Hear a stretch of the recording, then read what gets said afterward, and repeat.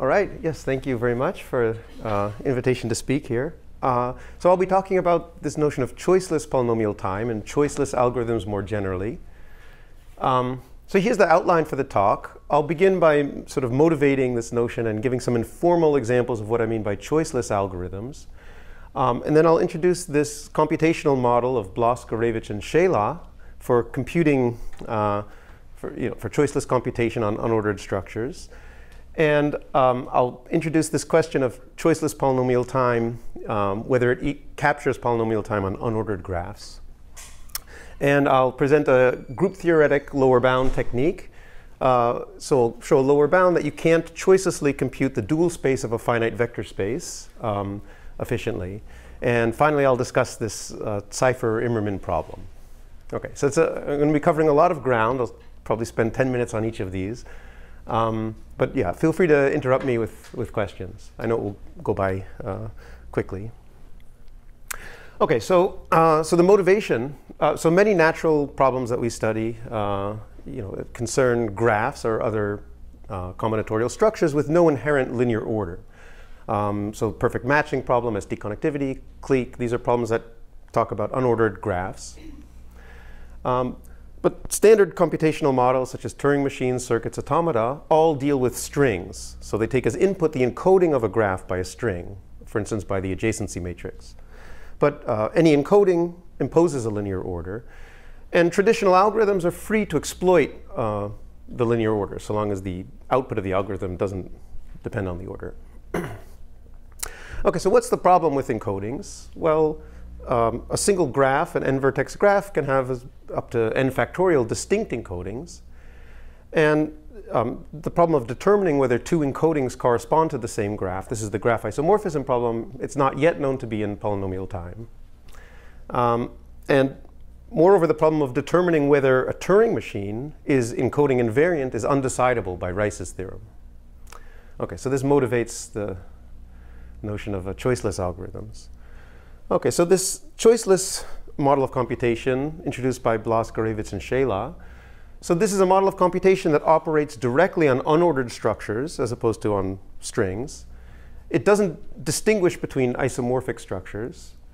And there are natural measures of time and space complexity that coincide with these notions for Turing machines if your structures happen to be linearly ordered. OK, and so the model will disallow arbitrary choices. So there's no notion of looking at like the first vertex in a graph. But to compensate, the model will allow parallelism and arbitrary data structures. This will become clear what this means later. And just a remark that any algorithm can be made choiceless in this model by first paying an n factorial overhead to construct all linear orders on the input structure, and then simulating a Turing machine. OK, so just informally, here are some examples of choiceless and non-choiceless algorithms. So first, a non-example. So a non-choiceless algorithm for determining whether a bipartite graph has a perfect matching, the greedy augmenting paths algorithm. All right, so here we just sort of greedily construct a maximal matching, maybe looking at vertices of the graph in order. OK, eventually we reach a maximal matching, and then we can look at the first unmatched vertex, greedily find a path to an unmatched vertex on the other side, and then swap out the edges and continue in this way until we get a perfect matching. OK, so this is clearly a non-choiceless algorithm. We're relying on the linear order heavily. OK, but there's a very nice choiceless algorithm for bipartite perfect matching, which I'm sure many of you have seen before. So this is a matrix scaling algorithm. So the idea here, we look at consider the adjacency matrix of the graph.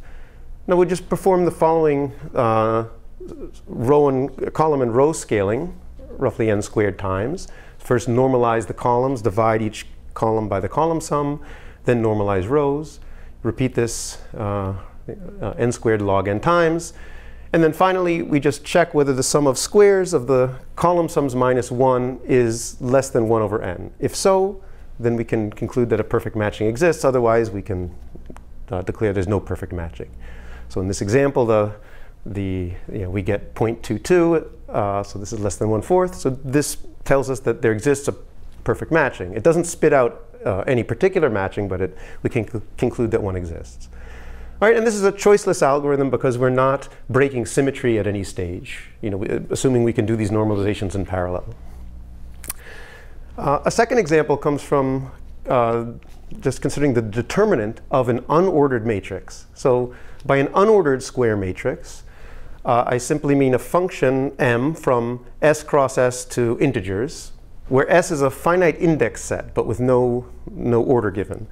And just to mention, so the determinant of an unordered square matrix is well defined.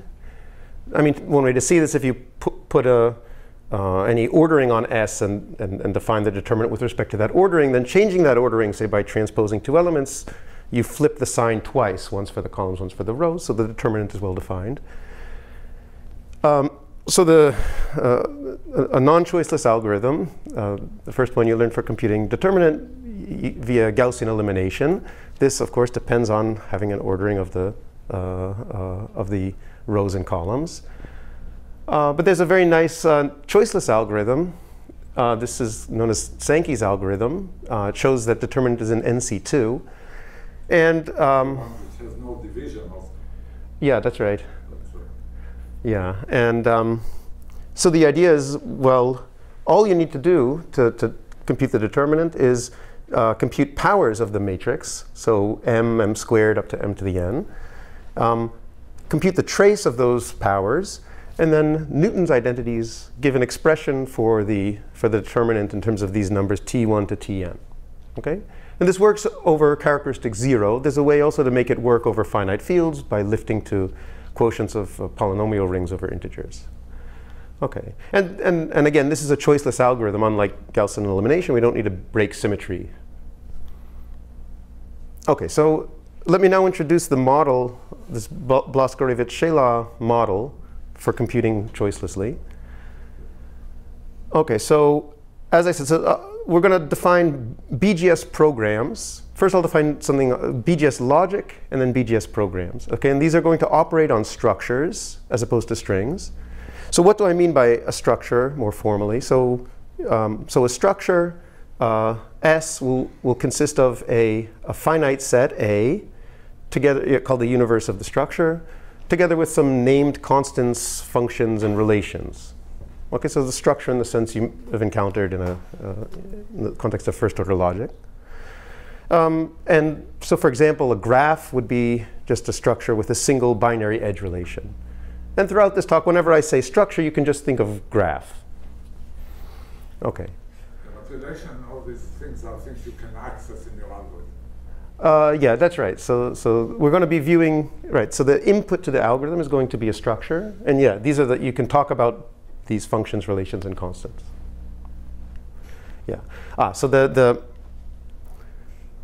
states and the output of a BGS program given as input a structure S are going to live in the universe of hereditarily finite sets over A.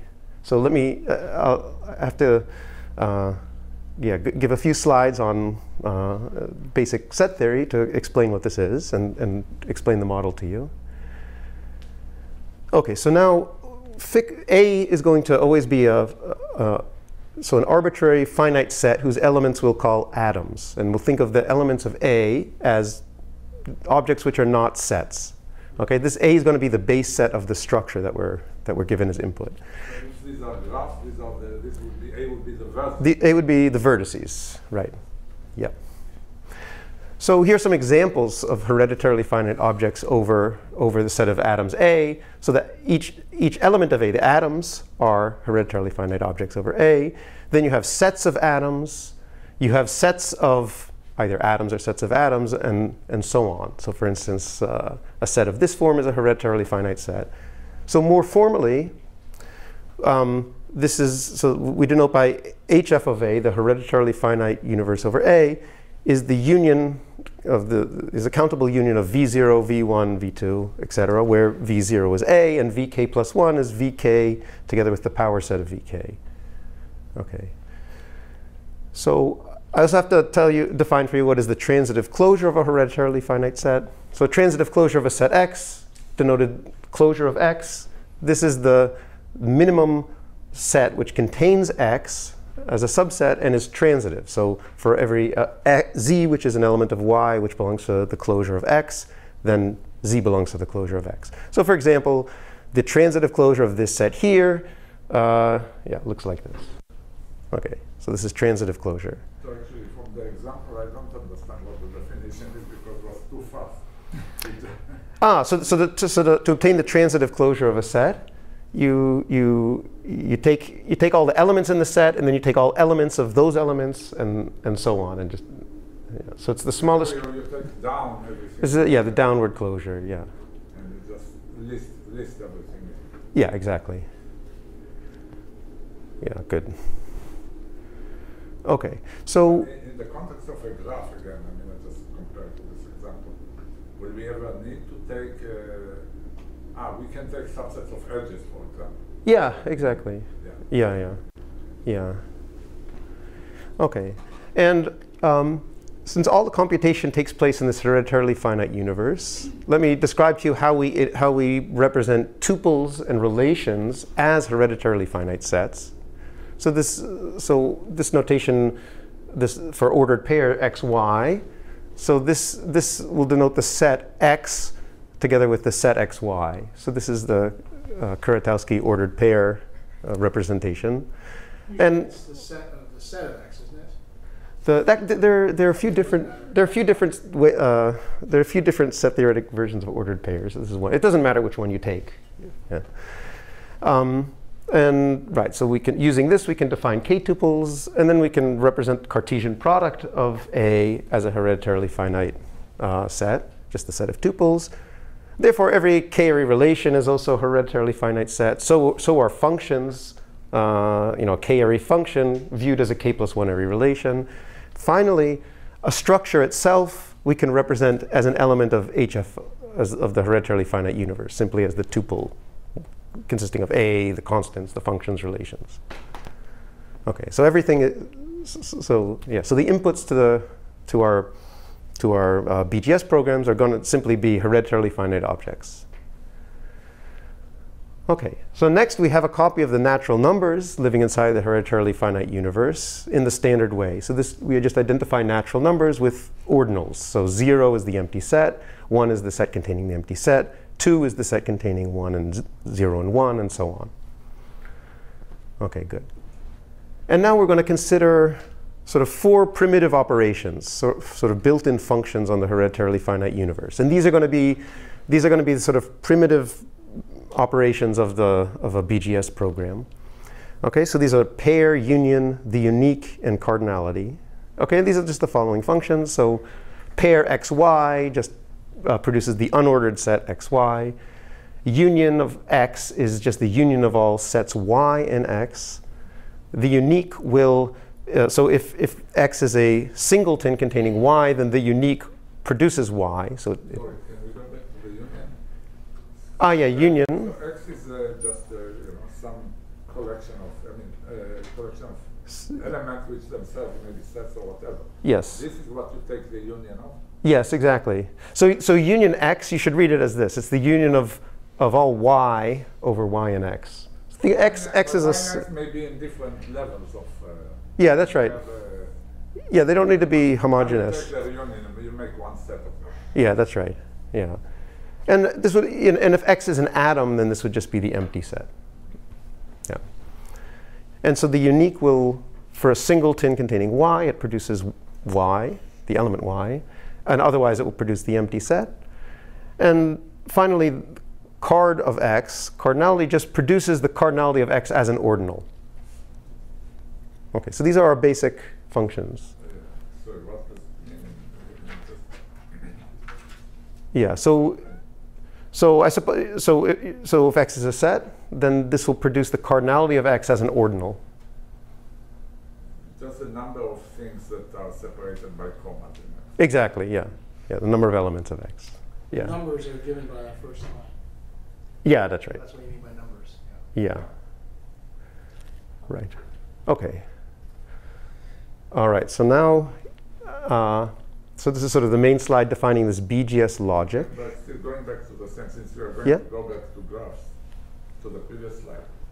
So the things we are going to get from this is we can take possibly an element which may be a set of edges which are themselves ordered pairs, and maybe a set of contains maybe pairs and also vertices, and we can just split them all out, separate them out, or tell whether if there is only one element in them.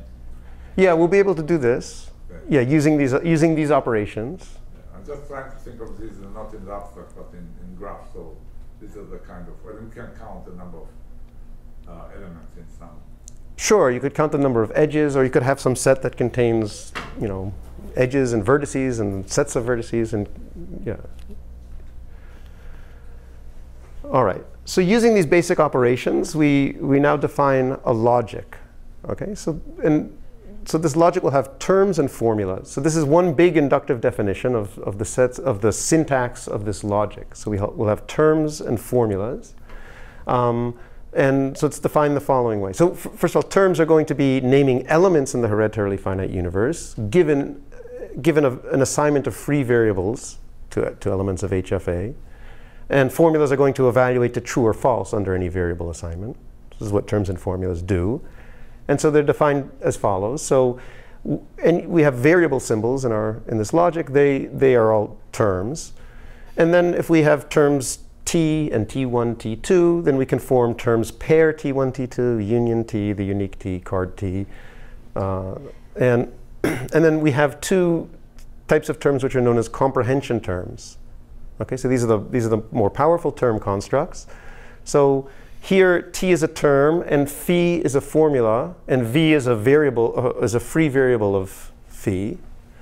So then we can form the term, the set of V and T, such that phi of V is true. That's how to read this. And then this comprehension term, so here we have... Where should phi be? Phi could be arbitrary. Phi is an arbitrary formula. Arbitrary formula. Yeah, for any formula in any term, we have a new term of this form. And then if I have terms T1 and T2 and a variable symbol V, then I can form this comprehension term. So this is... Think of T1 as like a subroutine. So you apply T1 to all elements V and T2 and collect that into a set. That's a parallelism. Yeah, exactly. So when we think of this as a computational model, these are sort of parallel.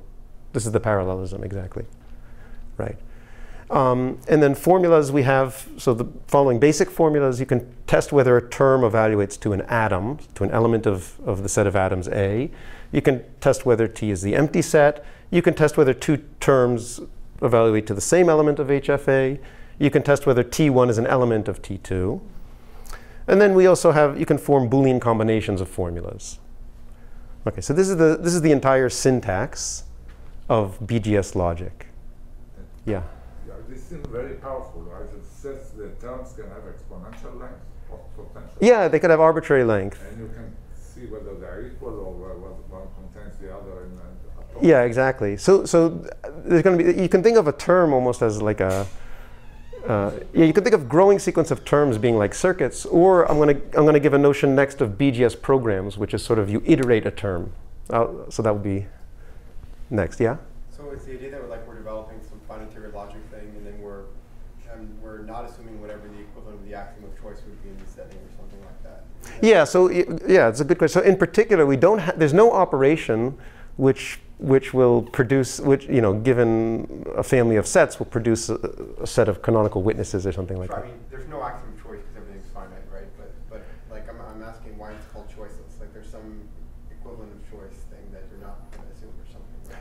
Yeah, I mean, basically, the equivalent of choice would be something which you could introduce a choice operator here, which would be, in one step, producing a canonical witness of a set. This would be breaking the symmetry, though. Right. Yeah. So just to build some intuition about this. So here I've copied here's the inductive definition of terms and formulas up here. And let's just see, just very quickly, just to get a feel what we can express in this logic. I mean, to build a singleton containing X, this is just pair XX. We can, of course, write out ordered pairs. We can express the union of two sets as the union of the unordered pair XY. to take the intersection of x and y, we can use a comprehension term. So the intersection of x and y is the set of all v in x, such that v is in y. We can take Cartesian product, again using comprehension term construct. And we can test whether the size of x is less than the size of y using this cardinality operator. Okay, some more sophisticated things we can do. We can do bounded quantification. Okay, so to compute the formula for all v in t, phi of v is true. So we can express this by saying that the set of v in t such that not phi of v is empty. So there is no v in t such that not phi of v. Right? So we can do bounded comprehension. So we can test whether something is non-empty even if we cannot pick an element. That's right, yeah. So it remains kind of implicit, the knowledge that... Yes, yes. Okay. And if we can also have a if-then-else term. So if I want to compute if phi is true, then x, else y. So this, to view this as a term, you could write it in the following way. Okay. You could say, so this set here will be the singleton containing x if phi is true and empty otherwise. This will be the singleton containing y if phi is false and empty otherwise. So this will be a singleton containing x or y, and then we take the unique and it produces x or y. Okay, so these are all things we can do just with individual terms. And go back to the first. So for all v in t, the variable has to appear in t as one of the variable itself has to appear there as an object. Again, t is a term. Ah, yeah. So what does it mean v in t? Good, yeah. So t is a term, but its value. So t will range over. The value that t takes will be an element of the hereditarily finite universe. V is just a variable symbol. It's not. It doesn't belong to the hereditarily finite universe. So this is just syntax. This is. Yeah. So here, this is just syntax. V is not actually an element of t, but in the semantics of this. Of this formula, t will evaluate to an element of hf of a, to a hereditarily finite object, and then for each yeah. So did I clarify? I don't understand what this operation does. Okay. V doesn't appear. Yeah. But right, so here, so I haven't formally defined what is the semantics of this. I'm just presenting the syntax. Give an example of, again, over graphs. What is a term, and then without v, and then what does it mean? This particular, just an example of just what this operation is, or what is logical. Yeah, sure. So okay, so the input to. So for instance, we could have a term which evaluates to the set of edges. Okay, and let's say I want to say that there's an isolated vertex in the graph, or let's say there's no isolated vertex in the graph. Then I could say,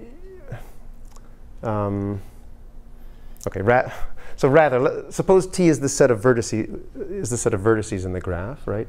I could say there's no isolated vertex by saying, for every v in this T, which is naming the set of vertices, then imagine this says there exists some edge incident to v. I see. So this again parallelism. You can go over all in this hereditarily finite set, but anyway, it's a set of objects. Yeah. You just can, in parallel, search whether all of them have that particular property. Yeah, that's right. This is that's very simple. This just. Yeah. Lots of symbols on the slide, but this is a very simple meaning. Right? Yeah, this is a simple meaning. Yeah. Just to point out, it's important. We can only do bounded quantification. We can't quantify over all hereditarily finite objects in this model. Okay, so this logic is not all powerful, however. So something you can't do with a single term is compute the power set operation. So there's no single term which applied to any x will produce the power set of x. And one way, a simple way to see this is you can show the following. For any term with free variables v1 to vk, and then any assignment of x1 to xk to those variables, the size of t applied to x1 to xk is at most the size of the transitive closure of the set x1 to xk to some power, some constant here, which is determined by the term alone. So in a single step, each term itself is like a polytime operation. Okay, so you can't compute something like the power set by a single term. So you can square a matrix, or you can take the, yeah, you could cannot take the transitive closure or raise it to a power n, where n is the size of your set, which you don't know. Yeah, exactly right. Yeah. Okay, so this brings us to BGS programs. So in order to get a fully a general notion of choiceless algorithm, all we'll do is we'll sort of iterate a term. So I mean, here's something you can do. So we're given as input a structure S, viewed as an element of HFA. And suppose we have a term t with a single free variable. So we can apply t iteratively to S, compute t of S, t of S, and so on, until some halting criterion is satisfied. So we have some formula phi, which is telling us when we should halt, and we can just keep applying a term until we're told to halt. This is a simple way of making viewing a term and formula as a program. Okay, so just to state it a bit more formally, so a BGS program pi will consist of the following. We have a term initial state, which given the input structure produces the first state. Then we have a term next state. This is what we're going to be iteratively applying. Then a formula halt tells us when we should be halting. And then finally a term or formula output. Okay? I mean, if it's a decision problem, output will be a formula, either true or false. Or for a function problem, it will be a term. Okay, so this is the notion of a BGS program. So V is the input. Yeah, so right. Here V is the input for the initial state. Yeah. And so what's the computation that this determines? So to run pi on an input S, so the run will be the sequence of states, a sequence of elements in HFA, where sigma 0 is just initial state of S, and sigma k plus 1 will be next state applied to sigma k. Okay, and you do this so long as halt sigma k is false, and then as soon as halt sigma k is true, the run terminates and it outputs. The output is output of sigma k. Okay, so I mean, a run, just like with Turing machines, a run could go on forever, or it could terminate with some output. All right, so this is the model. Now, how do we measure complexity of a run in this model? So let's say we have a finite run, sigma 0 to sigma k. Well, then time will just be the number of steps in the run, so it will be k. And the right way to measure space in this model is to take the size of the transitive closure of the set of states. So for an element of the hereditarily finite universe, the way sort of space complexity of that element, you should measure it in terms of the size of the transitive closure. That's sort of the how much space it takes to represent that as a string, for instance. And it's not log of that. No, not log of that. Yeah, so it doesn't correspond exactly to the number of bits you need to represent it, but up to polynomial factors, this will represent the. So it seems a little bit weird here. I mean, shouldn't you are the terms necessarily like monotone increasing? Like, could you replace this closure with like just closure of sigma k? Yeah, they're not necessarily monotone increasing. Right. So why should you need to remember all of them then? Why don't you just take the maximum of any of the states? Yeah, you could. Yeah, I mean, you could take the maximum, but you might be off by a factor of. Yeah. Okay. Like, yeah. Okay. That's a good. I suppose you could. No, but so sorry. So you're taking this set of. So if you have a repeated state, right? Then we're taking the set of sigma 0 to sigma k, so it won't increase the space. Oh, okay. Yeah. But if we think of connectivity or the determinant algorithm, Sansky algorithm, is the complexity going to be polylog or? Okay. No, good question. Yeah, so here I'm only interested in polynomial time and polynomial space. Polynomial time. Yeah, so this will be not what we are used to think of just repeat and squaring in this model or this definition. It will be super polynomial space as opposed to. Yeah. It's very good. Yes. Asked about taking logs. You don't want to take logs. Yeah. You don't. Yeah. So here we don't take logs. Yeah, it's a good question. Yeah. So. Only very recently there was a paper defining choiceless logarithmic space. It hadn't been considered before, right? And so here I'm defining things in such a way that it's only up to polynomial. Yeah. No. I understand the question now. Right. Okay. Good. All right. And so this lets us define now a complexity class, choiceless polynomial time.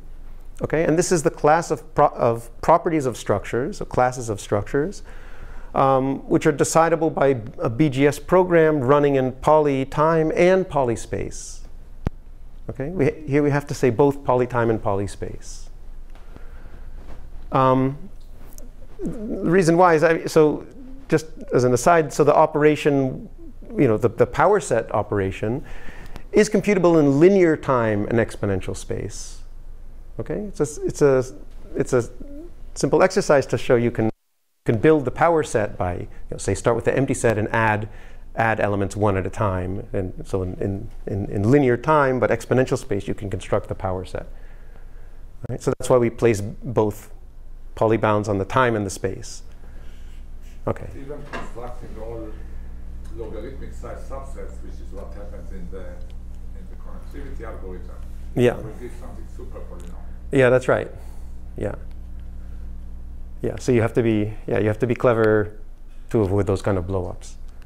Right. Okay. So this is how we define. This is how the models define.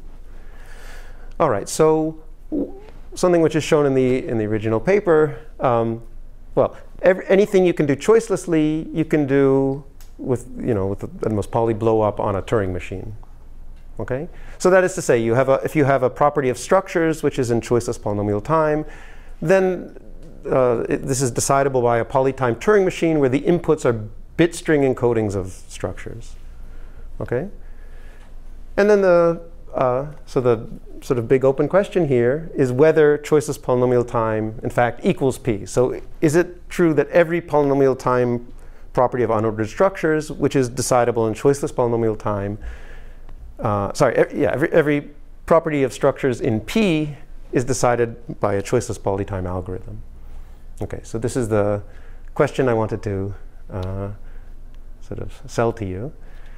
So let me give a little bit of background on this question. So this is related to this question of, is there a logic for polynomial time in the sense of descriptive complexity theory? So before choiceless polynomial time, people had studied a weaker logic known as fixed point logic with counting. So this isn't the way it's usually defined, but you can define this in terms of BGS programs with a certain constraint. So fixed point logic with counting corresponds to the class of BGS programs which have the following restriction, that there's some constant C such that for any run of the program, the set of states form a chain of increasing C-ary relations. Okay, so if your BGS programs have this extra constraint, so this automatically means that it will run in poly time and poly space. Okay, so this is a subclass of choiceless polynomial time, and this is known as least fixed point logic with counting. So the way this is usually defined is in terms of first order logic with a fixed point operator and counting quantifiers, but this is equivalent. So was that in the original paper, or is that later? Yeah, I mean, I don't know that anyone's made so this characterization hasn't been mentioned anywhere. But this containment was noted. Yeah. Yeah, that containment was. Yeah. And if you've heard before of these stable coloring algorithms for graph isomorphism, so what's known as the C-dimensional Westphaler-Lehmann algorithm, it sort of corresponds in power to this logic, at least in the context of graph isomorphism. Okay. And so it had been an open question for a while whether fixed point with counting is equivalent to P. And so it's known, so it was shown by Immerman and Vardy, that if on linearly ordered structures, so if your input structures happen to be linearly ordered, then fixed point with counting captures P. In fact, you don't even need the counting. There's been very nice recent work of Martin Graue showing that on any class of unordered structures which excludes a minor, that this logic captures P. It's very nice work. He sort of redoes this Robertson-Seymour graph minor theory in a sort of definable way in this logic. Okay, and so it had been open whether this in fact captures P, and there's a very nice work of Cypher and Immerman which gives a counterexample. So they give a polynomial time property, so actually a class of graph isomorphism instances, which are computable in P, but not in fixed point with counting. And so I'll at the end of the talk, I'll say a bit more about this. All right, and so in some work that I did a while ago with Anuj Dewar and David Rickerby, we show that this problem can be solved in choiceless polynomial time. So there's sort of a surprising choiceless algorithm for this problem. Okay, just by background. So I'll return to this later. So by now, a lot of the recent work on choiceless polynomial time has mostly been giving surprising upper bounds. Okay, so we've mentioned already that we can do determinant, rank, inverse for unordered matrices choicelessly.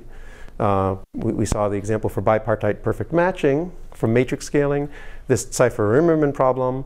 And so why actually the determinant there isn't it a slightly super polynomial space? No, super logarithmic space. The size of disclosure, I'm not sure how to think of these terms and the space but basically you say what you manipulate is these matrices and in your data structure. So without thinking about the logic, what you are actually keeping in your unordered data structures is its matrices, and you don't really care about the naming of rows and columns. Yeah, that's right. So that's the way to think about. And each matrix will have just linear size, linear space. Okay. Right. And there's been some very nice recent work of the following authors showing that you can do linear programming choicelessly, and general perfect matching, and some other problems. And in fact, for all of these problems, except the Cypher-Immerman, you can even do them in fixed point with counting. Okay. And so it's not even clear now what is a good candidates for separating P from choiceless polynomial time. And I'd be very interested if to hear if you have any suggestions for this. Okay, good. So now in this part of the talk, I want to outline I'm going to explain a lower bound to you, a very simple one, showing that in choiceless polynomial space, even you can't compute the dual of a finite vector space. Okay, and I mean you may be familiar with the fact that the dual of a finite vector space is isomorphic to V, but there's no canonical isomorphism. In some sense, to compute the dual space, you need to choose a basis, and this is expensive in the choiceless model. That's the intuition here. What do you mean by computing it? So I'll say what I mean, but that there's no polyspace bounded BGS machine, which given a finite vector space as input, outputs the set of hyperplanes, say. And the input will be exponentially long. Right, but we're going to measure the size of the input in terms of the size of V. Right, so Yeah, so I mean, since you are not given, you're almost going to be given a basis for V, or are you? No, you're given V. Yeah, you're given V, so V is an exponential size object. Right, but then but in terms of the size, right, so when I say polyspace, I mean in terms of the size of the input. So if V is an n-dimensional vector space, then its size will be, 2 to the n. But then that Okay. So yeah. even in terms of this, it would be. Yeah, exactly. Yeah, exactly. Right. Okay. So how is this how is this related to the question of P versus the choiceless? Yeah, good. I mean, so what this shows is that for the functional version of those classes, it gives a separation. And then, what I've been on a quest to do for many, since I was a graduate student, is to cook up a decision problem based on this, this observation or something related. So I'm going to sketch sort of the group theoretic lower bound technique, which shows this, and then, ask for your help in coming up with a good decision. Function choiceless P is different Yeah. from function P. Yeah, in some sense, yeah. But the decision version, we don't know. Okay, so let me. I'm going to outline the idea behind this lower bound. Okay, and so we're going to be considering now group actions. So I'll let G now be a permutation group on the set of atoms A, and so the action of G extends to HF of A in the obvious way. So to apply G to a set X, you just take G of Y for all Y and X. Okay.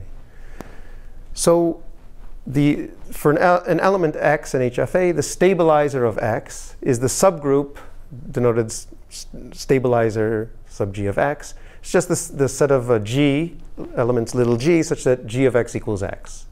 So the stabilizer of an element. And we'll say that an element X is G invariant if the stabilizer equals G, or in other words, if G of X equals X for every G in the group. Okay. So here's an observation. This is a simple observation that BGS terms preserve symmetry. Okay, so what I mean is, so if let T be a term with free variable V, then if X is G invariant, then so is T of X. And more generally, for any element X, the stabilizer of T of X lies between the stabilizer of X and the group. Okay, and I mean the proof of this is essentially just the following. I mean there's a simple proof of this by induction on terms. But for instance, the stabilizer of the pair T1, T2 contains the intersection of the stabilizers of T1, T2, and so on. So this is a simple induction on terms. Okay. Basically, you lose information when you apply them. Yeah, you can only lose information. Yeah. Okay. So now I want to think of G as being the automorphism group of the input structure S.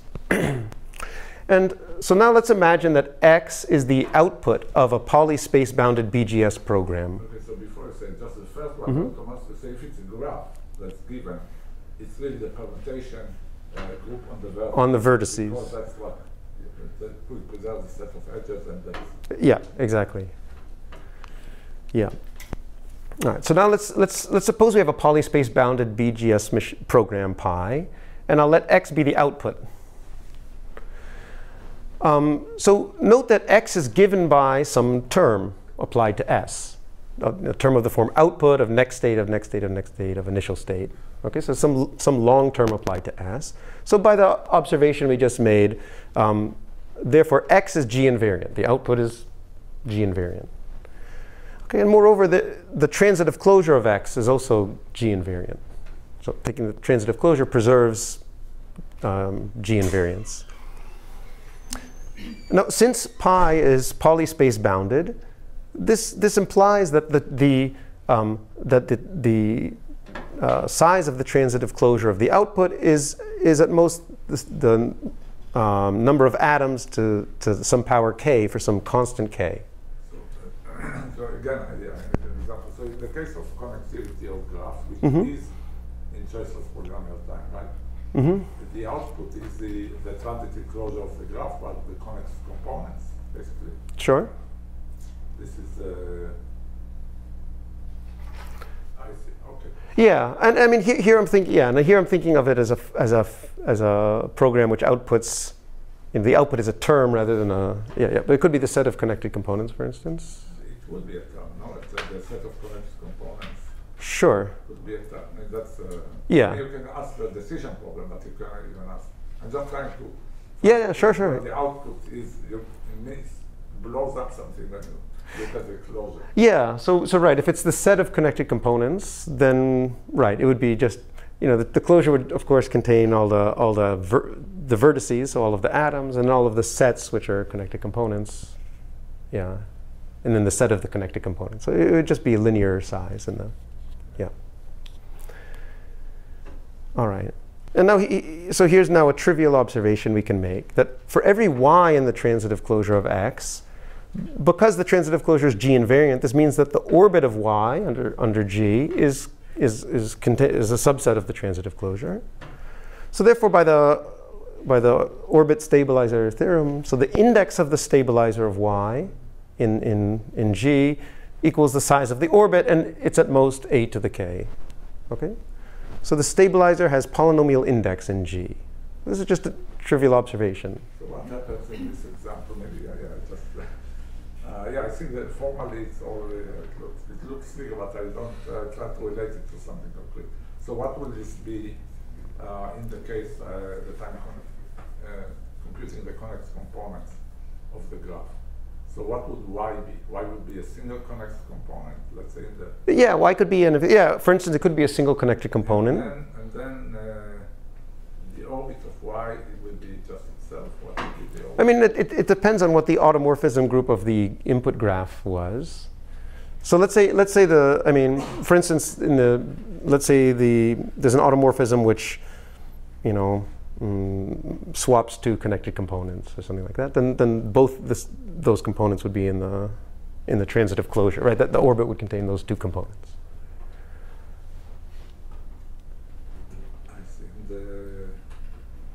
But we could see that there will be the orbit would be just the index. Yeah, so you can see the orbit will clearly have size at most number of vertices in this case. Okay, yeah. Okay. All right. So this was a trivial observation, but what I want to mention is that you can actually say something more about the stabilizer subgroups that show up this way. So what one can show is that for every y in the closure of the output, that the stabilizer of y satisfies a stronger property of subgroups, which I'll call k constructibility. Okay. So this is the observation which we use for this lower bound. So let me define the family of k constructible subgroups of G. All right, so here's the inductive definition of this family of subgroups. Okay, so we'll say that a subgroup H of G is k constructible if either, so the base case for this definition, the stabilizer of an individual atom will be k constructible for all atoms. And then if H has index at most size of a to the k, so if H has small index, and it contains the intersection of two k constructible subgroups, then it's k constructible.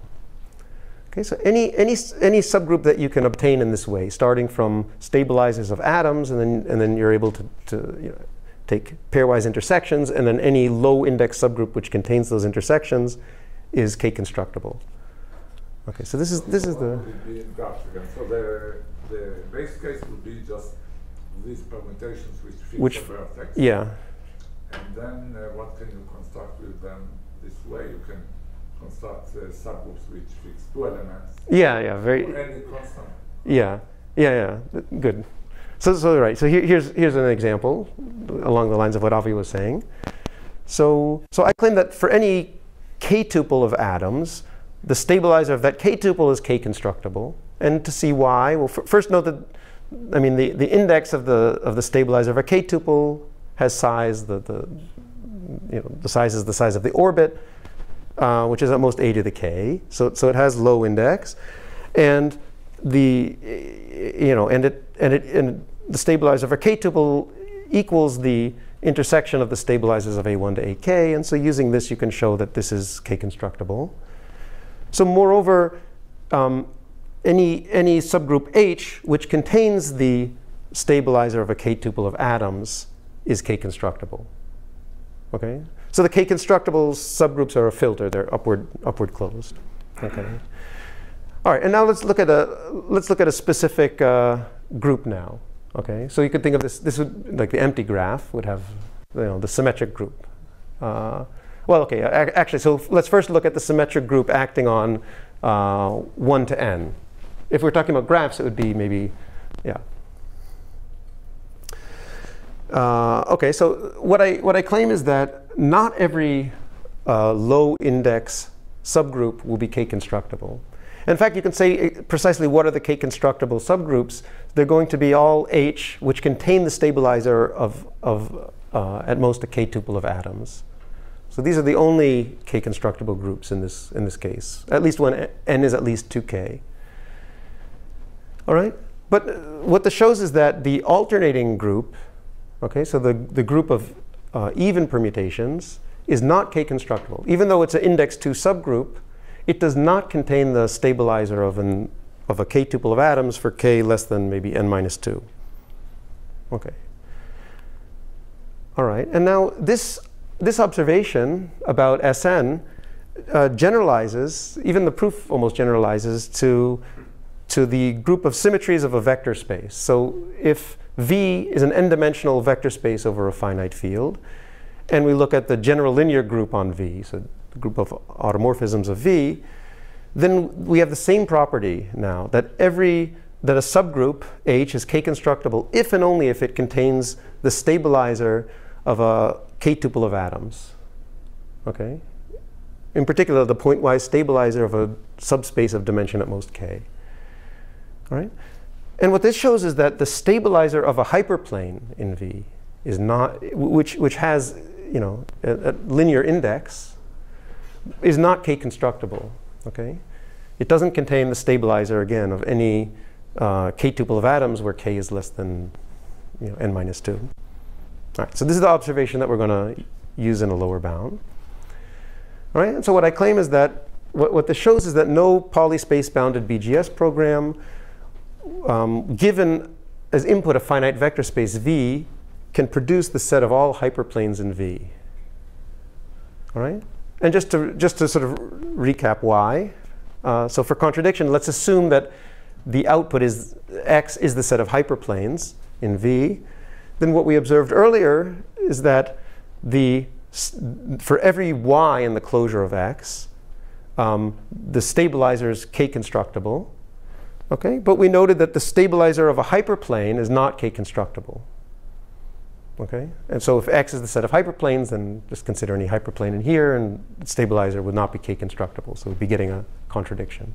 So, but you're using much less of the closure. You just need that an element is not constructible. Yeah, that's true. Yeah, that's. This is not true in general. I mean, you couldn't use it to begin with. I mean, the definition even. So you have an output to a program. Yeah. Just you might. I mean, you took the closure, which probably has yeah. reasons. Yeah. I mean, so it's a good question. Okay, so there's something more you can say if you look at. So there's a notion of rank for hereditarily finite sets. So sets of atoms have rank 1. Sets of atoms have rank 2, and so on. And you could define a notion of k-constructible for a given bounded rank. All right. And actually, this you can right. And so you can say more about that. For instance, you could get lower bounds for bounded rank BGS programs in this way. But yeah, I mean, yeah, it's just simpler to explain it in this way. I mean, yeah. So what you said is a good observation, that by looking at. It seems stronger than the initial statement. I mean, this result. I mean, since you only need. Yeah. That the hyperplane is not yeah. constructible, and the hyperplane is just an element of your output. Yeah. As opposed to something in the closure. Yeah, that's true. I mean, I guess yeah. I mean, I stated it this way because so in the inductive proof that every element in the transit in the closure of X is k-constructible. I mean, the inductive proof of this uses the fact we have the induction hypothesis for everything in the transitive closure. So that's why I stated it this way. Yeah, but you're right. We only need this fact for elements Y in X. Yeah. Okay, good.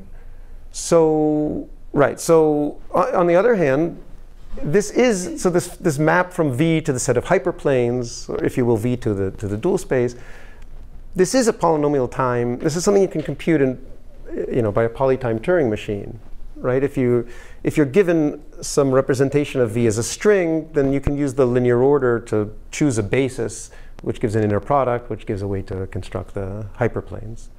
Okay, so this example is showing that the function versions of choiceless p time and p are distinct, right? And yeah, so the mission I'm on is how to leverage this group theoretic technique to get lower bounds for a decision problem.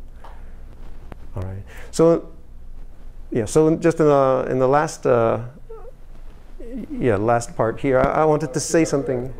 Yeah. No, please. There were lots of questions, as you noticed. Yeah. No, it's great. Just wonder, what is the best upper bound? Would it be in this case just quasi-polynomial because this is all possible?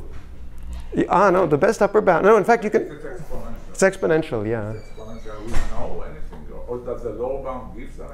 Is the lower bound an exponential lower bound?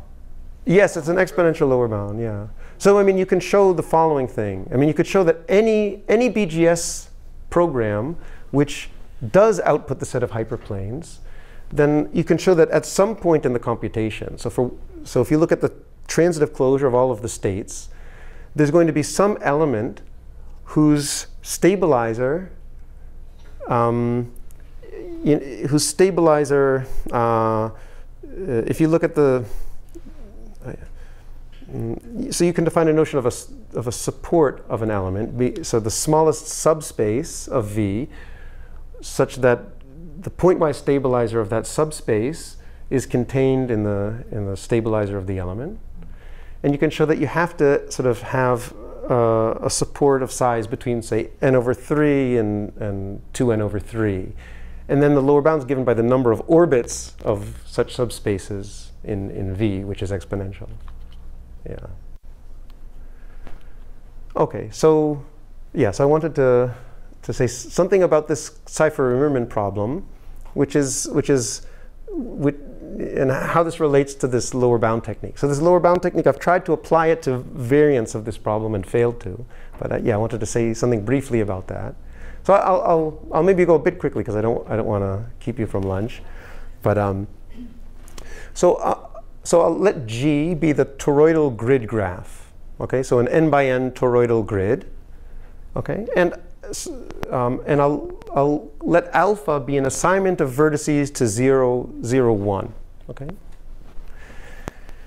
Now I'm going to define a structure based on this alpha. So this is the Cipher-Rimmerman structure S sub alpha. Okay. So it's going to have a set of atoms together with a single four-ary relation. And so the atoms are going to be, we're going to create, for each edge in the grid, we'll create two atoms, E0 and E1.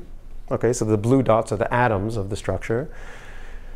And we'll have a four-ary relation, which is encoding a parity constraint for each vertex V. So it's a parity constraint given by alpha of V. So for example, for this vertex V, if this alpha V is 0, then R sub alpha will contain the following four tuples. So it will contain, the 0, 0, 0, 0. So all four tuples, where the B part sums to 0 mod 2. So in this case, it'll contain these 8 four tuples. Okay, and we'll have this, for each vertex. So we should think of a pair of blue dots sitting next to an edge, just as a value 0, 1 given to the edge. Yeah, you can make it 0, 1. But in the structure, right, so... in the structure, you want them to be unordered, but in order to understand the constraint, you want that the parity will equal, like in the Zeiten formula. Yeah, exactly. So it's the parity of it's exactly a Zeiten formula. Edge labels around V, it's up to value. Yeah, and all we're doing is encoding Zeiten formulas as a graph isomorphism instance. So it's a bunch of linear equations. It's a bunch of linear equations. Yeah, exactly. Okay, and so the simple fact about these structures, the isomorphism type of these structures S alpha is determined by the parity of A. So the sum of AV over all vertices V mod 2. This determines the isomorphism type of S alpha, right? And so in this paper with Dewar and Rickerby, we give a choiceless polynomial time algorithm to determine the parity of a given S sub alpha as input. So this is something which you couldn't do, recall, in fixed point logic with counting. You can do it choicelessly. And this choiceless algorithm, so I mentioned before that this notion of rank of hereditarily finite sets. So it constructs a sort of invariant of these structures, which is a hereditarily finite set of logarithmic rank. And we also, there's a lower bound in this paper showing you need logarithmic rank in order to solve this problem by BGS programs. So, yeah. OK. So let me just make a comment about the automorphism group of this structure. So the observation is that for every even subgraph of the grid, okay, so for every subgraph of the grid where all vertices have have even degrees, so for instance, any cycle in the grid, this induces an automorphism of S alpha. You just flip all edge pairs, appearing in the subgraph. So this is the cycle, right? So in particular, if we ignore the symmetries of the grid, then the automorphism group is the cycle space of the toroidal grid. So this is just some direct product of Z2. And this explains the failure of the lower bound technique here, okay? In particular, and this fact is what we exploit in the choiceless algorithm, that this automorphism group has, say, one constructible subgroups that don't contain the stabilizer of any omega n tuple of atoms. This is a sort of downfall. This is why the lower bound technique does not apply here. And this property of the automorphism group, in fact, applies to any abelian automorphism group. So if you want to apply this group theoretic lower bound technique, you have to have non-abelian automorphism groups. All right. And so let me mention some generalizations of this problem that have been considered. So here, you can think of this Cipher-Rimmerman problem I just presented as having coefficient group Z2. It makes sense to consider, for any abelian coefficient group gamma, you could consider some version of the CFI problem where now alpha maps V to elements of gamma, and we get a similar structure. Okay, this doesn't really change anything, and there's a generalization of our algorithm by this set of authors, which is solving this problem, and in fact a generalization of this problem, the graph isomorphism problem for graphs with bounded abelian color classes. Okay, so it's still an open problem to solve graph isomorphism for bounded degree graphs, or graphs with bounded color classes, but if you also have an abelian group action on all these classes, there's a choiceless algorithm. Okay, so the last thing I wanted to mention is, so it's interesting to consider what happens if you have non-abelian coefficient group. And in particular, let's look at we want to consider a centerless group. And so let's consider non-abelian simple coefficient group gamma. There's an interesting version of the Cipher-Rimmerman structure that you can consider here. So we'll consider the following. So now we'll have, again, a copy of gamma at each edge. And we'll have a relation which consists of all four tuples, where now we're going to have the constraint that the product of the B1 to B4 equals 1, where you take this product clockwise around each vertex. How are you allowed to take this order thing? I mean, it's an order. So no, it's order the edges around every vertex. So good. So yeah, so so we don't care that there's an ordering. So all we care is that there's no order within these gammas. Yeah, once you fix one vertex, once you fix two vertices in the grid or three vertices in the grid, and then, but the point is that there's no order on these gammas. So really, think of these not really as copies of the group as what's known as a gamma torsor. So there's no base point in the group. It's just a, yeah. Okay, so here's a version of a Cipher-Rimmerman structure with gamma. Now this structure has many automorphisms.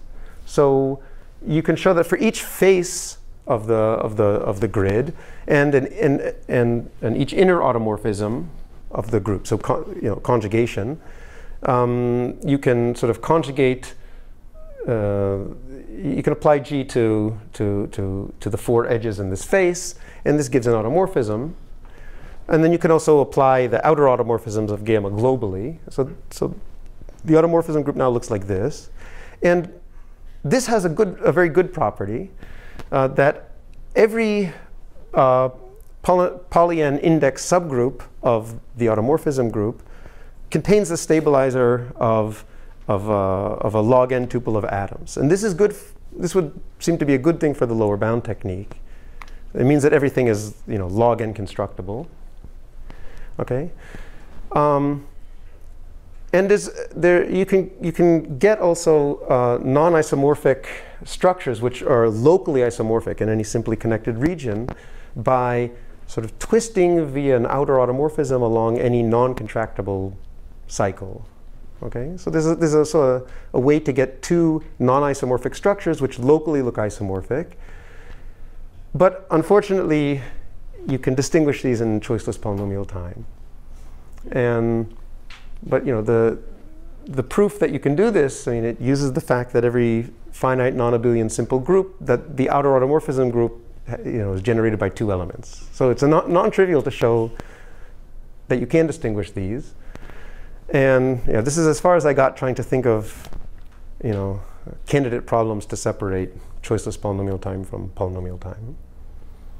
Okay, so just to wrap up, just a summary of what I covered in this talk. So I gave some informal examples of choiceless algorithms, introduced the model, talked about this question of choiceless p time versus p, presented this group theoretic lower bound method and why it fails on generalizations of this Cipher-Immermann problem.